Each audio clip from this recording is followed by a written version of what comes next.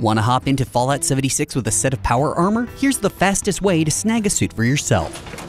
Power armor rigs are scattered across Fallout 76's map. While individual pieces of armor have a level requirement, you can start collecting them and the power rig they attach to right from the jump. One of the easiest places to find power armor is in Morgantown, directly east of Vault 76, where the game begins. The main questline also takes you there fairly early, so you can always wait until you're in the neighborhood before searching for this particular set of armor, or you can make a beeline for it right away, avoiding rabid dogs and mole rats until you come to a nondescript warehouse on the western edge of town.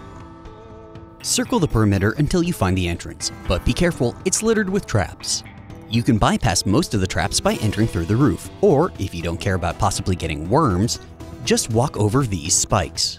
Once you've triggered the explosives and retreated, you can go back inside to find your very first suit of power armor ready for looting. If you rush to get it, you'll be too low level to put it on as is. You'll have to manually remove the armor pieces from the chassis and put them in your inventory before you can get inside. Once you get inside, the chassis will be added to your inventory as well. You can get in and out at any time, and if you ever leave it behind by accident, it will automatically be added back to your inventory after 60 seconds. Even just the base rig provides a big boost to your strength stat, and ups your defense and protection from disease and fall damage. You can also carry a lot more, which makes it ideal for looting areas early in the game. A word of warning, the power armor won't always be there. Since Fallout 76 is played online, many of the items in the world can be snatched up by whoever gets there first, but they'll respawn eventually. While power armor routinely shows up in the Morgantown warehouse, it can also appear randomly in other locations, so it's good to explore. While most power armor pieces require you to be level 30 or higher to equip them, there are some, like the Raider set, that can be equipped as low as level 15. You'll have to find them first though. Fortunately, even the base power armor rig